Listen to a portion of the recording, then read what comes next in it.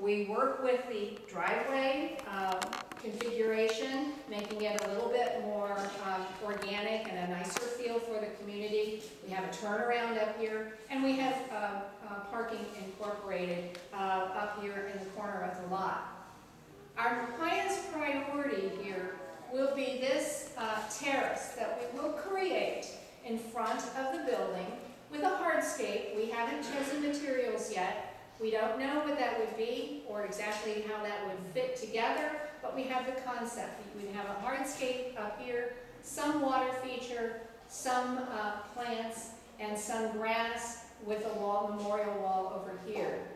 Step down from that, you've got a retaining wall where we can sell niches. There would be seating. Step down from that would be another terrace as well. And then that steps down into the expanse of the lawn.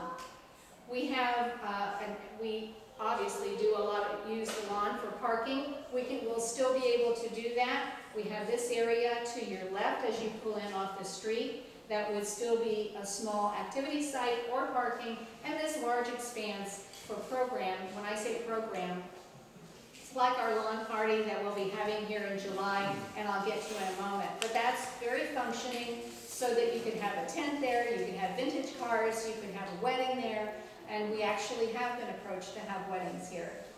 We have various phases that we can implement over time.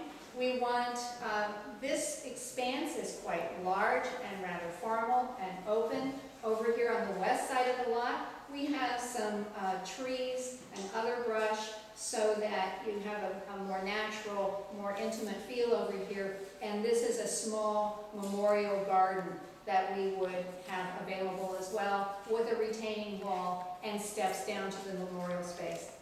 All in told, what we want to do, our vision is to make the Abbey as beautiful as she once was, and to have a site that really feels like a park.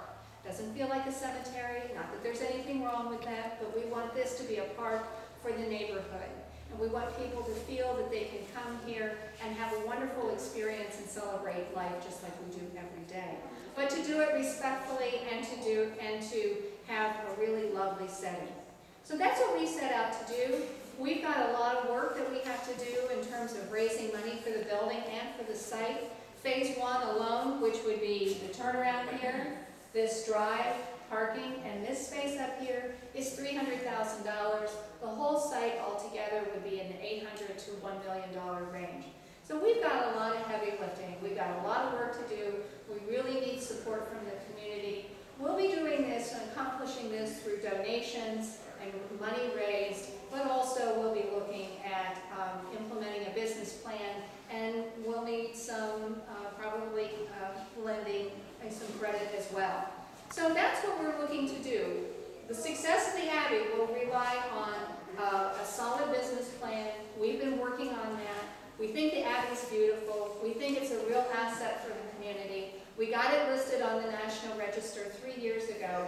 It's on the National Register because it's such a good example of high quality craftsmanship and quality design. It's considered an exceptional example of funerary architecture, not just for Ohio, but for the nation as well. So it's just, we're really quite fortunate. We have some famous people here internationally that I'm sure you've heard about and you'll hear more about.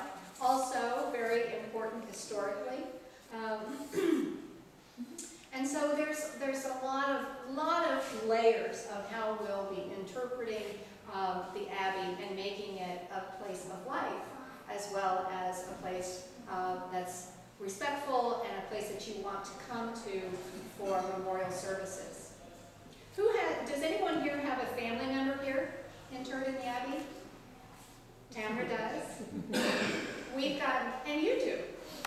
Well, did you be sure to note that when you sign in, because we want people who are descendants to know about what we're doing and to feel good about what we're doing, and absolutely give us feedback about what we're doing and how that's coming.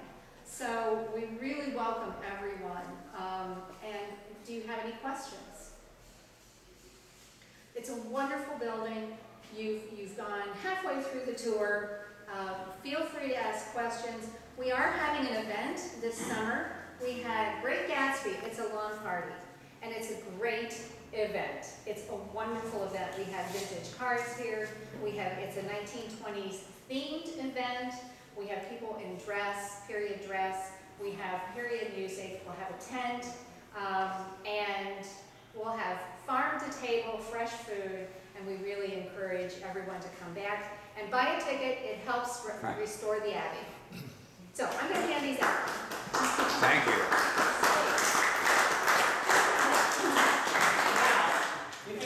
If you look at this structure here, you'll notice it's quite a bit more grand than the downstairs is. Thank you. One thing I want to point out is these laurel wreaths. Most people see them going up. If it looks like a V, that stands for victory, and when it's lowered, that's for at rest. So that's, you know, most people probably never even thought anything about that, but it's those little details that make this building the show place. I think we'll start over on this side. We'll go clear back in the corner, and we'll start over here. Well, we'll start here because I want to show you the crypt lift. As you go by in here, this is an original crypt lift, and it works. Wow! It's a workhorse, let me tell you. So when you're ready to put somebody in a top shelf, they go on here, and you crank that up. A couple people can ride up with it, and then of course they would put it in there. Most people never stayed to see that part. You know, after the service was done, it's kind of like most people don't stay to see the closing of the grave.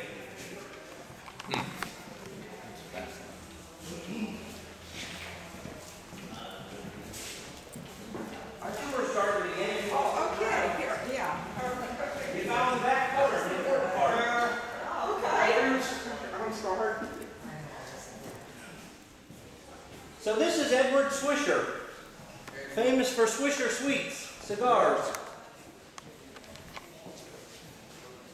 Edward's father, just after the Civil War, was playing a game of cards with a friend of his, and I guess they played quite often. And of course, the friend was into his Ed's dad for quite a bit of money. And he says, "I don't have any money." He says, "I got a cigar business. I'll give you for the debt." And the guy said, "Well, I don't really want it, but I guess if that's all I'm going to get, I'll take it." Well, in that time, if you moved a bundle of tobacco from, it's probably the same still, if you moved a bundle of tobacco from one room in your house to another, you had to fill out a federal form. Now, his dad was a shopkeeper. He didn't have time for that nonsense. So basically, he said, "Boys, if you want to mess around with this, that's fine." He said, "But I'm not going to do it." So Edward and his brother Rollin, who was buried right over there, started making cigars.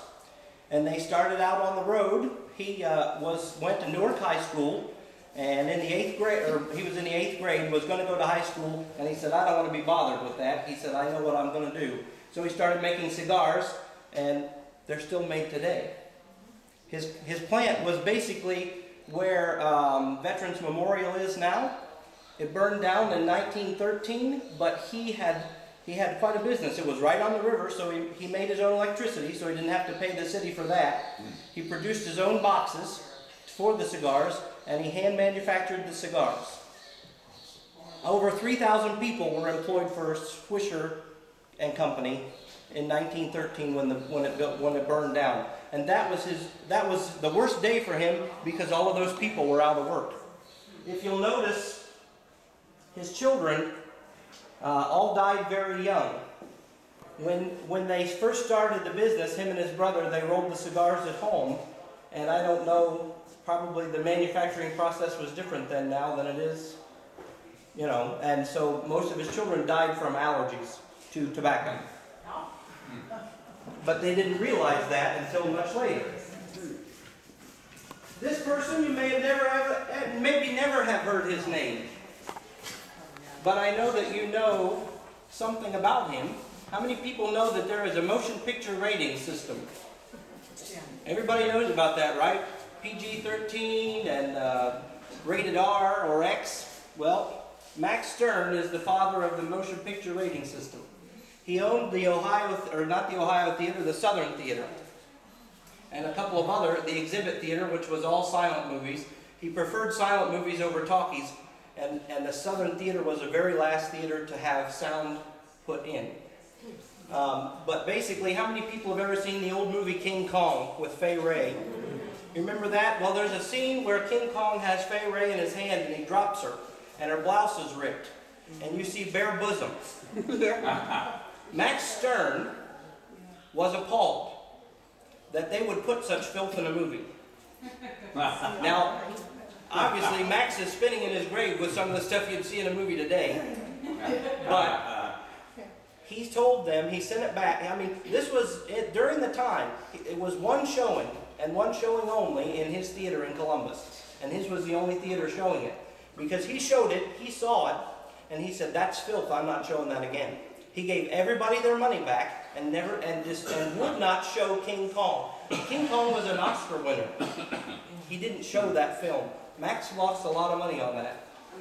But he said, he was a man of principle, and he said, I will not show that filth in my theater. So basically, all the producers would write on the can anything that would be objectionable to Max after that, so that he watched it first before he ever showed it in his theater. And if he sent it back, they knew that there was something wrong. And so they would say, if it's not good enough for Max, it's not good enough for us.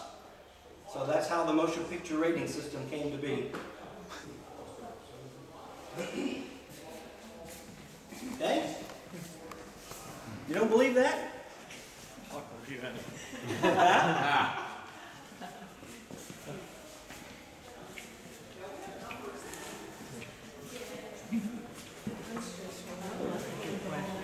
That's a good question.